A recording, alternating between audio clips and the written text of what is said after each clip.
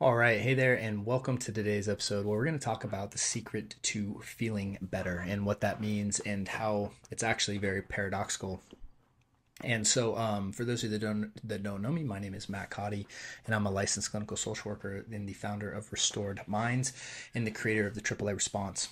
And so, when it comes to feeling better, at the end of the day, this is what almost every single person is pursuing in one regard or the next. In the context of OCD and anxiety, a lot of people are actually trying not to feel the lower and more painful emotions that they're experiencing and want to feel into higher states like peace and love, neutrality, joy, whatnot. But also the people that are the overachievers, wanting to reach this great success at one thing or the next. A lot of reasons they are motivated by it is because they think by reaching that is going to feel a certain way. A lot of people want relationships because they think it'll make them feel a certain way, or people want to get out of relationships because they think it'll make them feel a certain way. Ultimately, the pursuit of a feeling state is at the core of most of what we do, right? And we eat that piece of cheesecake because we think it will make us feel better temporarily, even though if we know it's not in our long-term well-being, so to speak, which I'm totally guilty of. So this idea of feeling better, I want to talk about what that means and really how to actually go about it in a completely indirect and paradoxical way, actually learning how to feel whatever you are feeling better.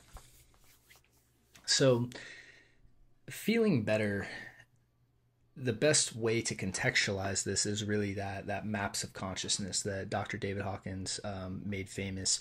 Also, Fred Dotson wrote The Levels of Energy and created, a pretty similar, but his own version. And this idea of this energetic scale, starting at 0 and then at the top being 1,000, and the energy state that you're in is really it's so 0 to 1,000. Whatever energy state you're in is the amount of energy you have access to. And what happens is that there are certain things that we can do that put us in very high energy states, but then we wean off and then drop back down to lower states. And what the key to feeling better really is actually learning how to feel the very things that we're running away from. Because you see, it's by becoming conscious about our lower feelings, our, again, feelings of shame, guilt, apathy, depression, fear, anger, desire, pride, right? These lower feelings that we oftentimes don't like to confront, don't like to acknowledge are there, don't want to really admit exist. It's by actually learning how to feel those feelings and by becoming conscious about them and where they are and how they feel and actually confronting them that allows them to dissipate. And what I've begun to realize, or what I have realized, and over the last several years of my life, is really what this work of feeling better is about, is actually learning how to feel whatever you are feeling better. That's really the core secret. Because if you're able to confront the emotion and not do things to try to suppress it, repress it, or escape it, or even express it, right? Which are, again, Hawkins talks about that, those options in his book Letting Go, and he talks about like the highest path, meaning let it go, meaning to actually confront it, to feel it and let it pass with its own time, just as it is. By learning to do that with your lower emotions, you release them. And what you begin to realize is actually this sense of stillness, this sense of peace, right, is already there within you. It's already there. And what's happened is we've stacked these lower emotions on top of it. And because we didn't know what to do with them more often than not. So we, again, suppress, repress. You're not supposed to feel that. Don't feel that. Bad people feel angry, right? You don't want to be bad, right? Or, fear, we just escape it, right? We medicate it, right? Smoke weed, drink, whatever we can do to medicate.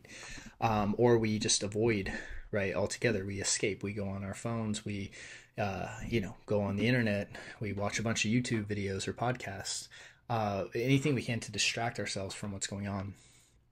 And when you understand this idea of most of what we're doing is actually about running away from and escaping and getting rid of these uncomfortable feelings because we think that that's going to make us feel better temporarily, it really all it does is mask it. And the problem with masking is that it's still there. And the real secret to learning how to feel better, meaning get into higher energy states authentically, right? Without the use of substances, without the use of any external stimuli, even like escapism stuff like, sex and even relationships and all of this stuff. It's about becoming conscious of what you're feeling inside, becoming non-resistant to that. By becoming non-resistant, the energy will come to the surface and the energy will run its course and pass. The energy, meaning emotion, just energy and motion in your body, right? That energy will run its course and pass. And as you release the stuff that you've buried over time, what happens is the natural peace, the natural stillness, the natural high level of energy is already there, and it unveils itself almost. And that's been, the path that I've seen not only with myself but with my clients on what produces the most lasting long-term results to quote unquote feeling better.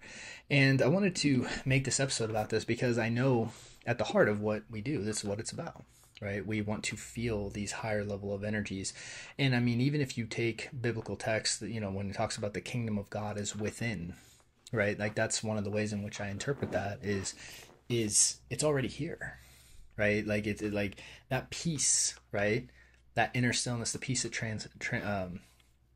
transpires all understanding, or surpasses all understanding, is already within. There's nothing external you need to do to get that peace here. It's already here. In fact, it's the releasing and removing of what's blocking it that really is the secret to experiencing it.